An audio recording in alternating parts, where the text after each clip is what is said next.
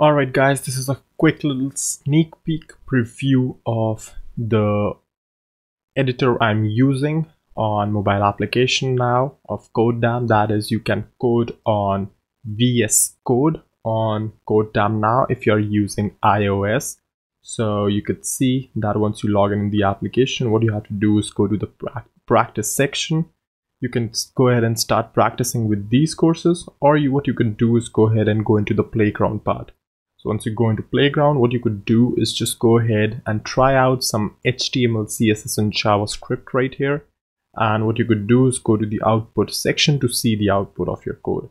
So what I'm going to do is just go ahead right here and let's just see. I'm going to enable the wrapping first because we're going to write some big code. So I'm just going to say that, all right, let's see what we could say. I don't know, maybe let's just create a button first of all. So I'm just gonna go ahead and create a button and I'm gonna say click me, and I'm gonna close this button off real quick, right? And I'm gonna say document dot get element, or maybe like query selector rather. Oops, query select. I'm gonna say, and I'm doing all this on the go, right? If you're on a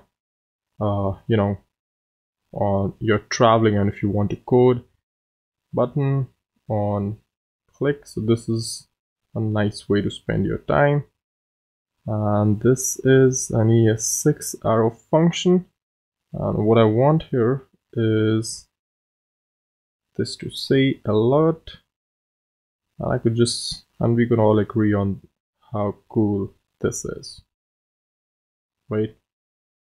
And yeah, let's just make some more space for us, and there we go. So if we go ahead now and take a look in the output section, we see a nice little click me button, and once we click on this, you see how cool this is, right? So this is how you can code on mobile applications right now. If you guys are on Android, you won't actually get a VS Code experience. On Android, you're gonna make use of Code Mirror, but it's equally good. But on iOS, currently I'm shipping with VS Code. I am trying to stabilize VS Code on Android as well, just like we have here on this platform, but for some reason it does not work really. So anyway, what you have to do now is just go ahead and check the link in the description. This app is on App Store for free. Just go ahead and download it. So yeah, what I would recommend you guys to go ahead and do is start off with some basic HTML5 tasks and make your way up there. So you can also start with some basic JavaScript if you like.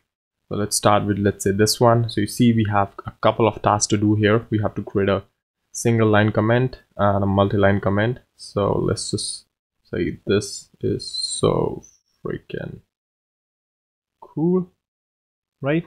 And in the info, we could see that our task is completed. So we need to create a multi-line comment now. All right, let's just go ahead and do this. Looks cool as well. And once we complete our task, what we're gonna see is that our task is completed, and you can either just go ahead and review it, or you could have just gone to the next one, which you can do from here as well, right? So it's pretty cool. So go ahead and try this out and let me know your feedback on this. That's all for this video. Don't forget to subscribe, and thank you for watching. I'll see you then in the next one.